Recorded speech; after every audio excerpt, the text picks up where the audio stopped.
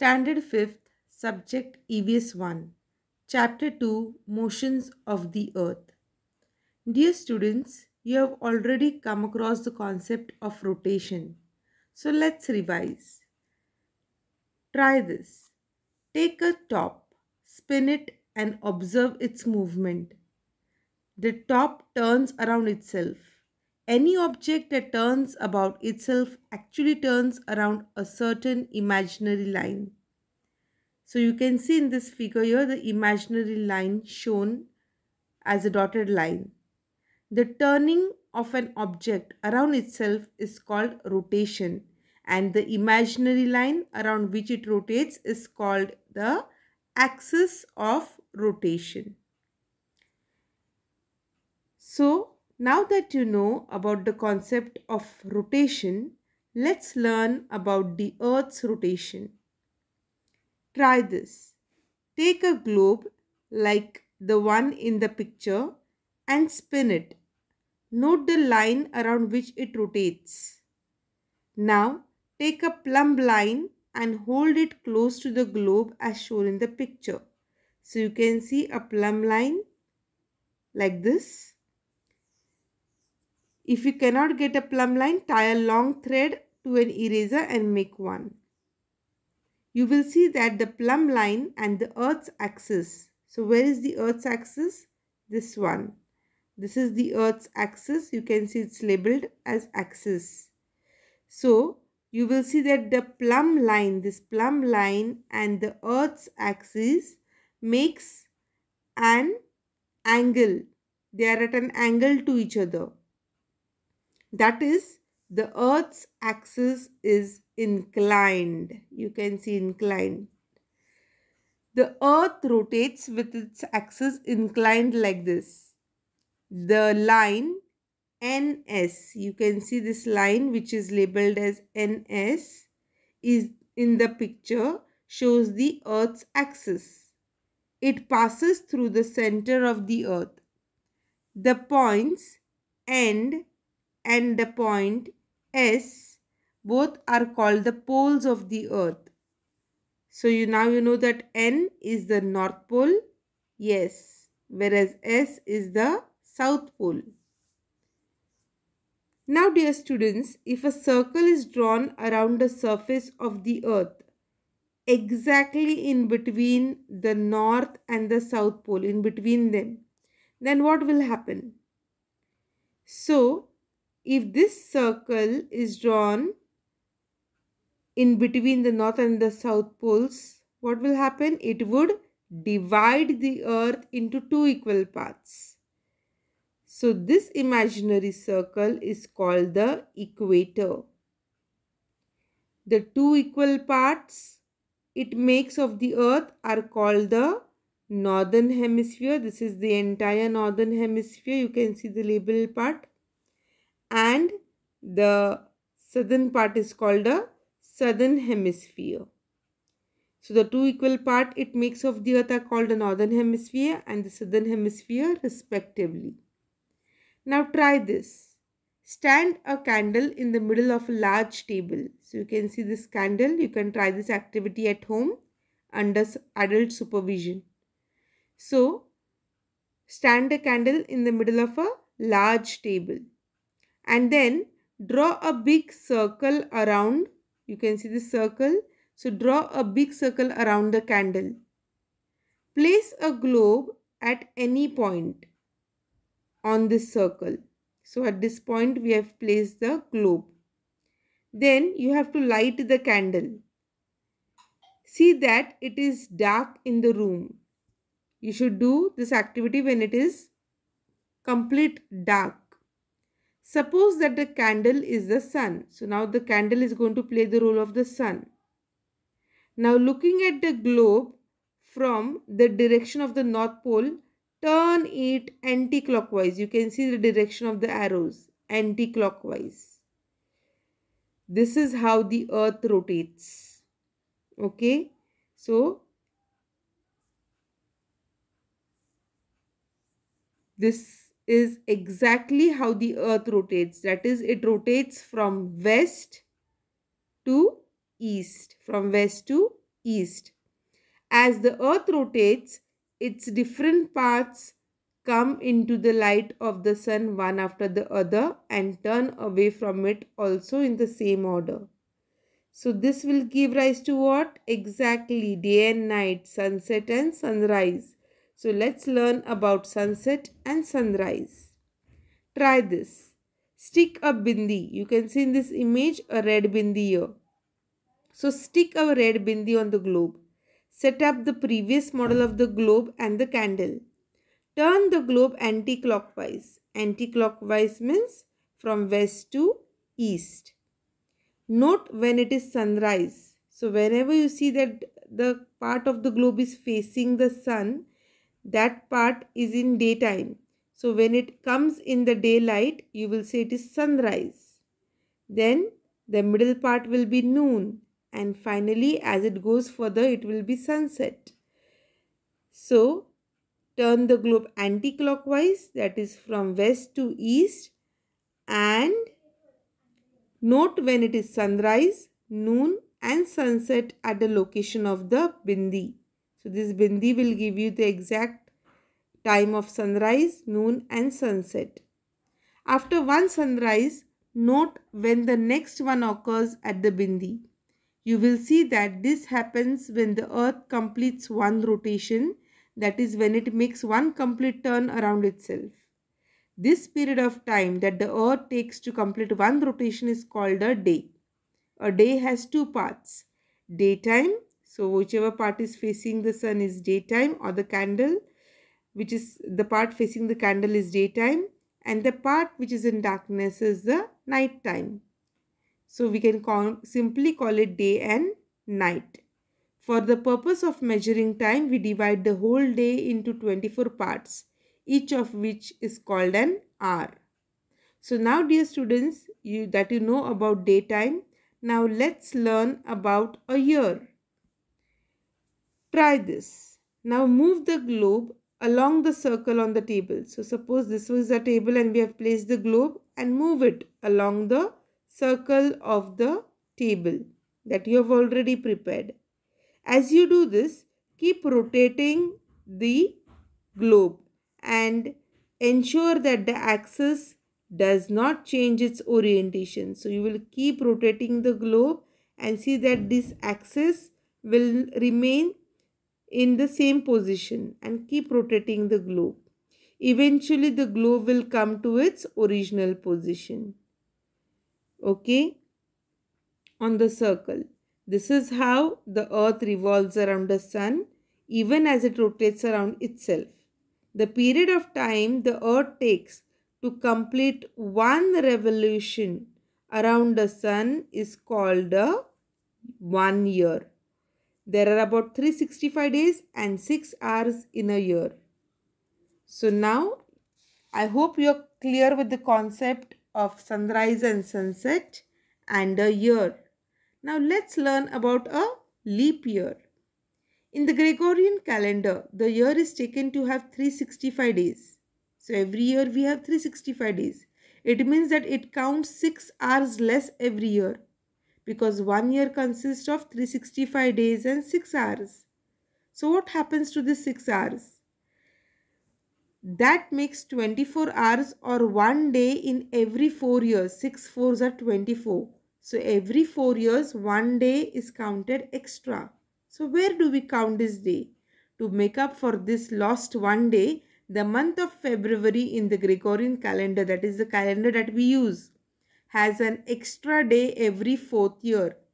That year is called a leap year, and it has 366 days. Okay, instead of 365 days. And when is this day? In which month? Yes, it is in the month of February. February has 29 days instead of 28 days when it is a leap year. So 2020 was a leap year. Next leap year will be after 4 years, that is 2024, and so on. That means in the table of 4, every year will get a leap year. Now students, do you know? You know that the length of the day and night is not always equal. During summer you must have seen the days are longer. During winter days are shorter. So this happens because of the Earth's inclined axis and its revolution around the sun. You can see now that you know what are axis of the Earth. The Earth's axis is inclined. Because of its inclination and the revolution around the sun, we see this duration of daytime and nighttime different in different seasons. So let's start in the northern hemisphere. What happens? Look here in this figure, particularly in the northern hemisphere here, between 21st March or say 22nd March also, days depends. So 22nd March or 21st March, and between 21st March to 23rd September, right, beginning from here till this position of the earth. Okay, the days are longer than the nights. Where? In the northern hemisphere. Why? Because you can see the northern hemisphere is facing the sun maximum during this period. So that is, it is summer in the northern hemisphere. However, during the same period, let's look at the south now. In the southern hemisphere, the nights are longer than the days. Why? Because it is away from the sun and it is winter there.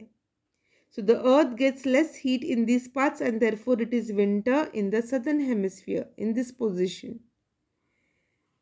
Now, in the period from 23rd September, from this position to 22nd March till here, what happens? The days are longer in which hemisphere? Yes, the days are longer than the nights in the southern hemisphere because the southern hemisphere is facing the sun directly now. It gets more heat and it is summer here. In this period, in the northern hemisphere, we will experience winter as the nights are longer. So the northern hemisphere gets less heat and it is winter there. So note that there may be differences in these dates due to the leap year. Sometimes you will see that this starts with 22nd March also, as mentioned in the textbook. In India, summer, the rainy season and winter are considered to be the main seasons. We also divide the year into 6 seasons, namely Vasant, Grishma, Varsha, Sharad, Hemant and Shishir. The cycle of 6 seasons is called the Ritu Chakra. Many of our festivals are connected with these seasons.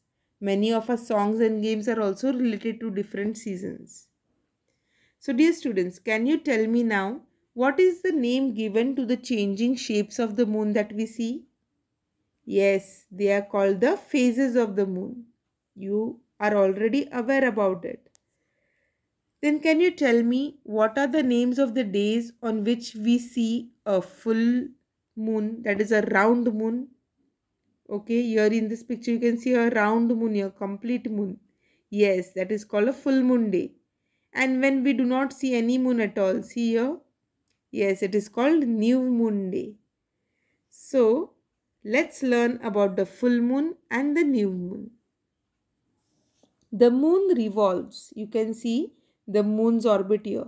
The moon revolves around the earth and the earth on the other hand revolves around the sun. This is the earth's orbit. However, these two orbits intersect. Intersect means they come together at a point. Let's see, the moon's orbit is this. At this point, it is meeting the earth's orbit. That means the orbits are intersecting there. Hence, the sun, the moon and the earth are not always along a straight line. They may be in different positions. We see half of the moon's surface which faces the earth. So this is the earth here and these are the different positions of the moon as it revolves around the earth. Only half of the part of the moon can be seen from the earth at any given point of time. The other half is away. Okay, that means from the earth we see only one side of the moon. The moon itself has no light of its own. So what happens? We can see the moon because of the sun rays, because of the sun's light that falls on it. Okay, so on a full moon night, here you see a full moon night, we see the entire side of the moon, one side that faces the earth. So though we see a round moon, it is not actually full moon that we see. We see one side of the moon, which is a full moon to us. Whereas on a new moon day, here you see no moon at all. On a new moon night, we cannot see any part of the moon.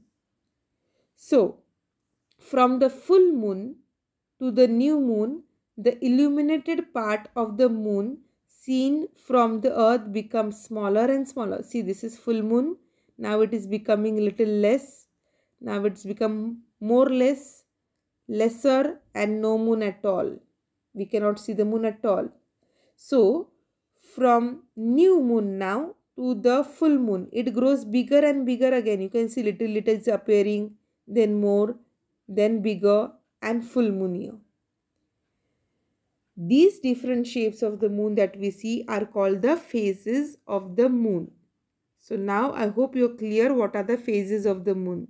From full moon to new moon, the moon disappears, becomes lesser and lesser till no moon at all. And from new moon to full moon, the moon grows bigger and bigger till it becomes complete a full moon. Now let's learn about the lunar month and days, which is also called the Tithi. You know that it takes 14 or 15 days from new moon to full moon. This is fortnight of the waxing moon. After the full moon, the moon appears smaller and smaller. You can see it becomes smaller and smaller. Okay, and after 14 to 15 days, it is new moon again. That means the moon appears to be growing bigger and we see a full moon. So smaller and smaller means new moon, and this period is called the fortnight of the waning moon. Means moon is disappearing. Thus the period from one new moon, okay, so here you see new moon, the period from one new moon to the next is complete of 28 to 30 days. It is called the lunar month, and every day of the lunar month is called a Tithi. So this is all about the lunar month and the days, which are called Tithis. Always remember, the rotation of the earth gives rise to day and night. The revolution of the earth and the inclination of its axis gives rise to the cycle of seasons. The new moon, which to the full moon, which is 15 days, is called the waxing moon, Shukla Paksha. And the full moon to the new moon, which is again 15 days, is called the waning moon, that is Krishna Paksha. The fortnight of the waxing moon plus the fortnight of the waning moon is equal to one full month, which is a lunar month. So what we have learned, let's revise. The rotation of the earth causes day and night. The revolution of the earth around the sun and its inclined axis together causes the seasons. The revolution of the moon around the earth gives rise to the phases of the moon.